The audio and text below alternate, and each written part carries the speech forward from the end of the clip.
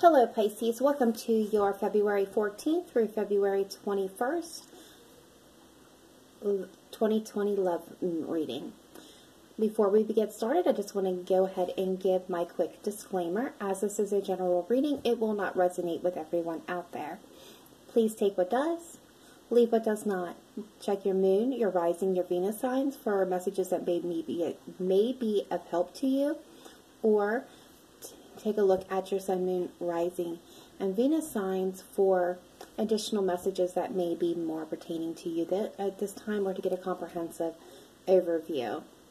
As this is a general reading, please do not make any life-altering decisions or decisions of any kind based on a general reading, because it will not have all the information available to you or the energies containing to your situation. So if you're looking for something tailored to you specifically, please do get a private reading, and for me, the information is in the detail box below in this video. Alright, that being said and out of the way, let's go ahead and jump into it, Pisces. So what I have here is an advice card and messages from Spirit and the universe. These we're going ahead and intuitively draw. We're going to go ahead through those, and then we will get into the tarot next. Okay, so the first card out, what is your advice card, and this is Diana, and this is the goddess Diana, and it's focused intentions. And it has this beautiful message that comes with it. Keep your unwavering thoughts and feelings and actions focused on your target, and you will make your mark. Tenacity means sticking to a decision and not allowing outside forces to sway you. Excuse me. Imagine yourself to be like a mighty oak tree with your roots deeply planted into Mother Earth. Feel your solid strength and steady upward growth. Know that no matter what happens, you will succeed. Your branches may twist and turn as you flex towards the light, yet your unwavering intentions will ensure that no faint wind will sway you from your mission. Be in charge of your body, your schedule, and your mind, and keep them focused on your target. So various meanings of this card is stay positive, know what your priorities are, take action on them, take control of your schedule, release all doubts, avoid naysayers and skeptics at this time. Beautiful, beautiful message from the goddesses. All right, so let's take a look now at the messages from the universe, and this is for the Soulmate Oracle deck, and it says, life is tough, but so are you.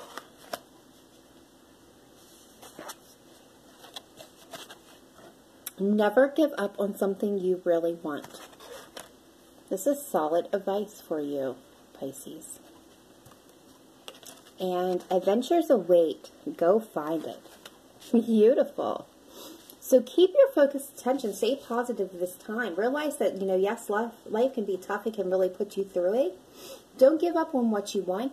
Go out there and go and get it. But know that, as tough as things may be, you're much tougher. You can have what you want as long as you stay focused. Okay, so romance angels we have here is codependency. Addictions are affecting your romantic life. I feel like that's not going to apply for all of you, but some of you, that definitely will ring true. Next we have, you deserve love. You are lovable. There's never any doubt on that. And we have honeymoon here. Enjoy the bliss of holiday time together. And with Valentine's Day coming up, I believe that is targeted to you that are already in a romantic commitment. Alright, so let's go ahead and move these aside and jump into your tarot. Alright.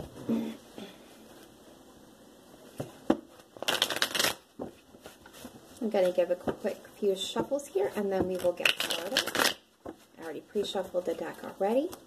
But at this time, this little break here, if you have not yet done so, please do give a thumbs up to this video to keep it circulating for everyone else. And do be sure to subscribe so that you get these messages as they are released. I usually release them on either Thursday or Fridays each week. Right, one more time.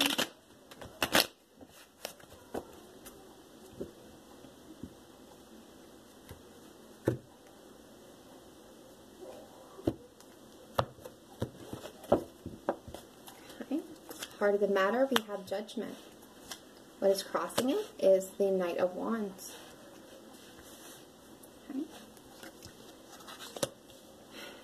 Okay. Distant past, we have the Fool. Recent past, we have the Chariot. Crowning it, we have the Three of Wands. Future energy coming in, we have the Hangman. I do not read reversals unless I am guided to do so. And how you see yourself is the Four of Pentacles. Outside influence, Two of Pentacles. Future hopes and fears, we have the Emperor. And incoming energy, we have the King of Wands. Overall energy here, we have the Ten of Pentacles. Bottom of the deck, we have the Seven of Swords. Okay. All right, Pisces, so I'm going to go ahead and take a look here. And what I'm seeing off the bat is that there is a situation that is calling for judgment, making a final judgment call. It could be this could be you, or this could be your person. You could be making a call about your person. And crossing judgment is the Knight of Wands. That is fire energy. That is Leo, Sagittarius, or Aries, although it doesn't have to be. On the board right now, I am seeing Cancer, Aries, Leo, Sagittarius energies. So take that as it resonates, but please do not assign gender or zodiacs as absolutes here, as we all have masculine and feminine energy within us, so it can really speak to either or. And, you know, it really just speaks to the traits and the energies of the card, so it can be any, you know, it can really be any zodiac sign at all. So, okay, let's take a look here. Why is Judgment and the Knight of Wands at the heart of the matter? Spirit team, show me clearly and accurately, why is the Knight of Wands and Judgment at the heart of the matter? Okay, we're getting it clarified with the Eight of Pentacles and the Two of Wands. Okay, so what I'm getting from this is this is a situation where you put a lot of work into it. You may have been focusing a lot on yourself, making a plan here, haven't implemented it yet. This is indicating that there's a little bit more to push through, but this is having made a decision, wanting to take the world by storm, looking out there and preparing. It's making that plan. It's working on a plan here. And this could be your person. They are hard at work, coming up with a plan. They know what they want to do. They just haven't taken any action yet. They're in that planning stage. But, you know, judgment is being called here. Let's take a look at this Fool. Why is it here in the distant past? Why is the Fool here in the distant past? Please show me clearly and accurately, Spirit team. Why is it here? Why is the Fool here? Thank you.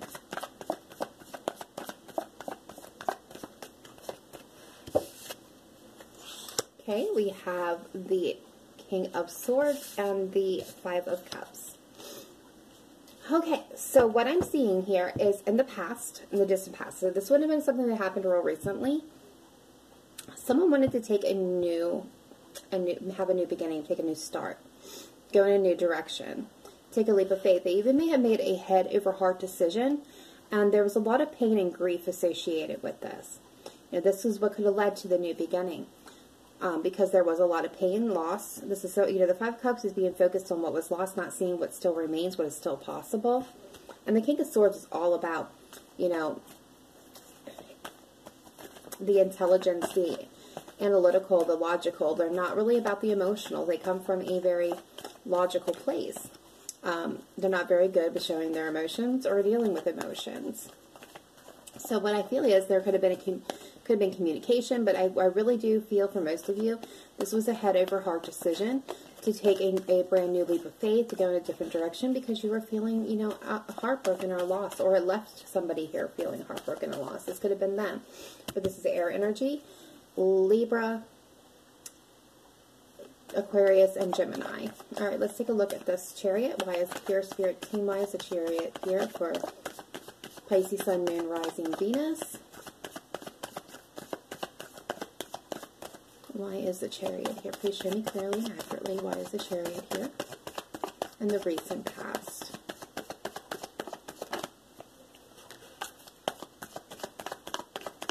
Okay, what I'm getting is the Three of Pentacles.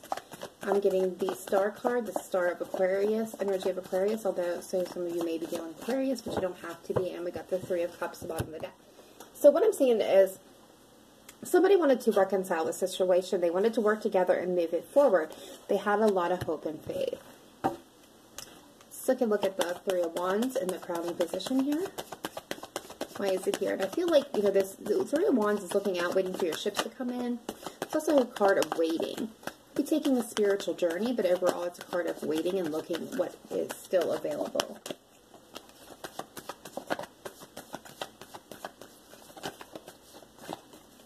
Okay, so bottom of the deck we have the Seven of Wands.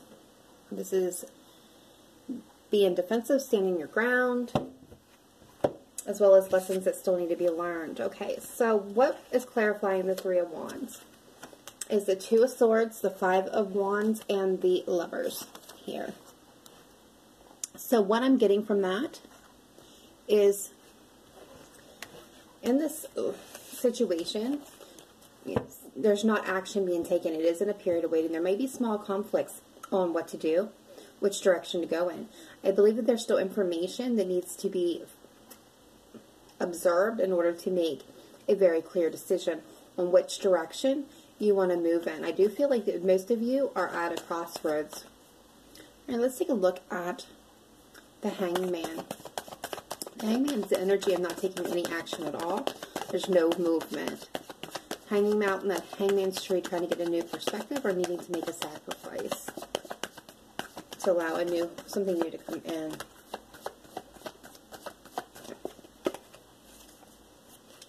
What we're getting here is the Queen of Pentacles on the Hangman. So this is Earth energy, Virgo, Taurus, Capricorn.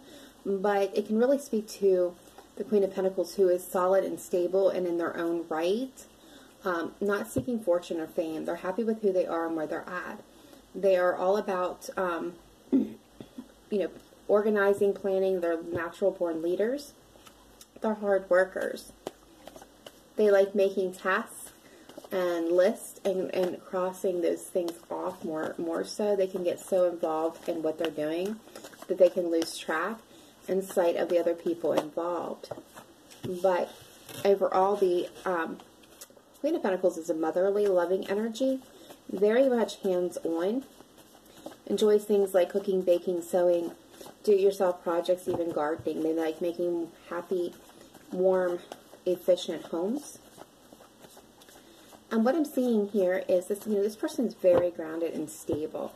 And this could be your energy here, Pisces, not taking any type of action at this time, because if this is you up here, you're in a period of waiting. And with the two energies here being similar, I feel like that is exactly what's going on, is you're in a period of waiting, conflicted, not knowing which direction to go in. And there may be some, you know, heartbreak associated with the situations too. You could be trying to heal from that. Let's take a look at the Four of Pentacles, why you see yourself as the Four of Pentacles. Four of Pentacles, Sun, Moon, Rising, Venus, Pisces, please, Spirit Team. Why is it here?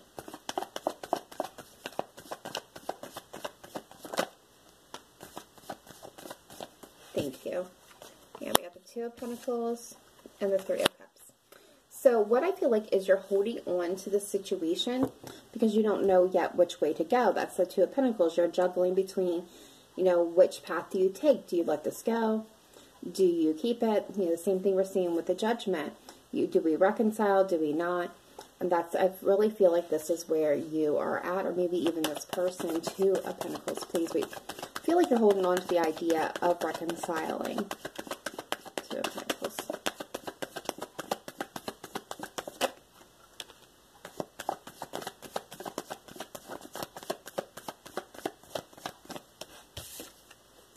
Yeah, we have the Queen of Cups, Cancer, Pisces, Scorpio. This is, you know, they're also juggling between, do they let you go? Do they try to move this forward?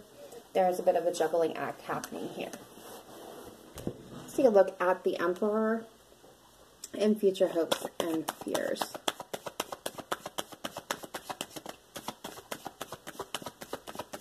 Why is the Emperor here? That is Aries energy. For those of you that may be dealing with an Aries.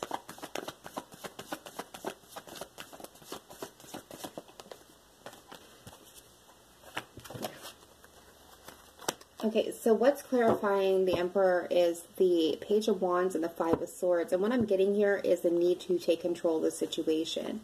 The Emperor is powerful. He knows what he wants. He knows how to get it.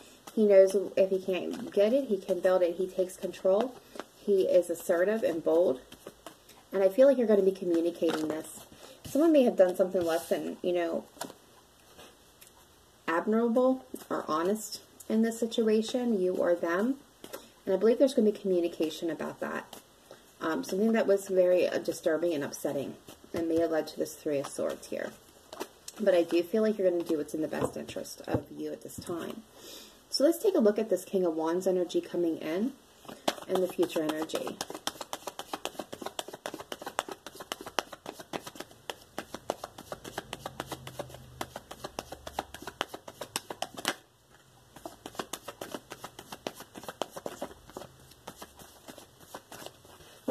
Okay, so bottom of the deck, Judgment. Just like we have in the heart of the matter. And we have the Four of Cups and the Strength. So what I feel like is there is going to be an offer coming in. For some of you from a fire sign, maybe possibly a Leo. There could be a lot of passion here. For others of you, I feel like this is the same person you've been dealing with. And you or them are bored by the situation. You're feeling dejected, just done. You're calling final judgment on the situation and bringing it to an end. Because, you know, overall, you want to move forward. You want to get to that Ten of Pentacles. You want to have that happily ever after. Some family influences also may be affecting the situation. All right, let's pull a couple cards from the universe for you before we close this out. All right, Spirit team. Let's get a couple cards here from the universe for Pisces, Sun, Moon, Venus, and Rising, please. Any messages for Pisces at this time?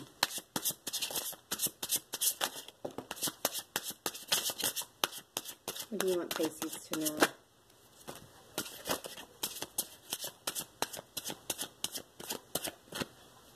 Thank you. Okay. Okay, so the cards that came through is the Knight of Cups. So you have a brand new offer of love coming in towards you. We have the Two of Pentacles here. That's that juggling. There are many options available and open to you, but some of them are a disillusion. Be careful in what you choose. One is going to lead you to you have new an opportunity. You have the Fool's Journey coming in for you. Brand new beginning. New offer in love. You're in this place of juggling, but remember, some of your options are a disillusion, and justice is coming in to right this wrong. So you got Judgment and Justice here. Beautiful, beautiful energy. All right, Pisces, that's all I have for you for this week. Thank you for tuning in. If this resonated with you, please do leave a message in the comments section down below. I always read the comments. If I can, I do comment back. Remember to give a thumbs up to keep this video circulating and to subscribe to the channel for future updates on the videos. That being said, remember to always live in light and love.